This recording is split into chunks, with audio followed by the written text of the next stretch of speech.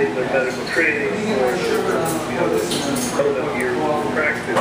It's all mumbo jumbo. But I think we keep hammering against the doors, and there are places that are introducing these treatments. I'm sorry.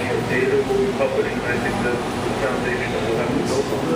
But you're absolutely right. I think you don't want to miss the picture of being able to also expand the teaching in a medical school curriculum, and I think that's probably going to happen in the near future.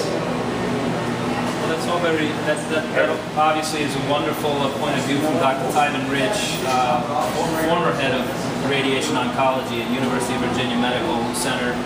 And Tyven, you want to say anything else about your own training? Anything else that we can put with that, and what you see as perhaps coming in the long term?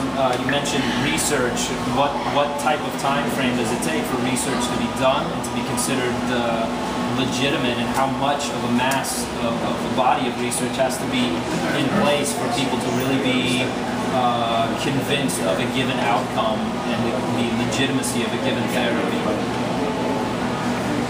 Well, I think there's two ways of answering that question. One is, one looks at the literature and research coming out of the Orient, the mainland, Taiwan, Korea, Japan, on basic